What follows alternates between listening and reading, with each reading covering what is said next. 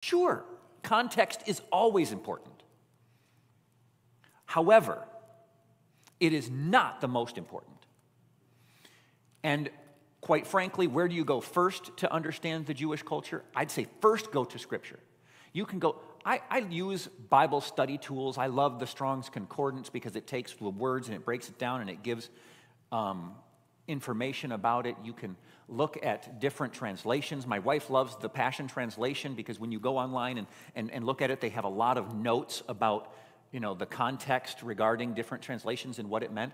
Man, we have so much at our disposal.